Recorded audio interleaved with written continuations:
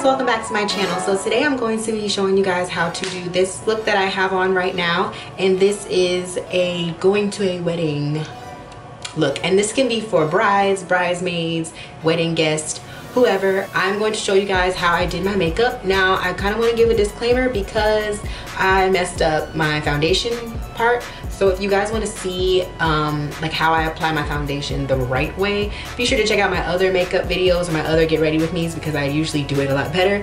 I forgot to put on my primer before I put my foundation on, so but it went on really patchy, and that's because I put on my primer like while I was putting on my foundation. It was a mess. I am wearing the new Makeup Forever HD Ultra HD foundation that I picked up from Sephora the other day. I'm also wearing Ofra's Absolute Cover Silk Peptide foundation in the color number 8. This was sent to me and it's the wrong color, so I just used it to contour my face, and as you can see, my contour on week.